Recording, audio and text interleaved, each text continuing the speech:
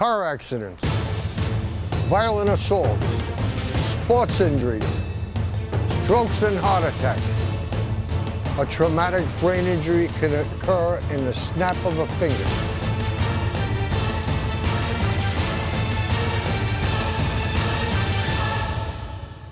Thousands of patients go from coma to vegetative state every year. We're talking about life and death.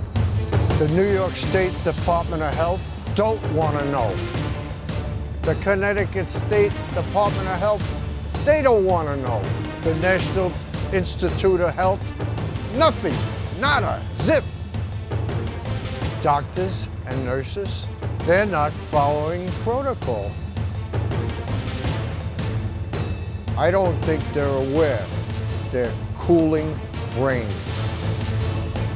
There's an easy fix, but the medical profession is turning a blind eye. Persistent vegetative state. How many more must die?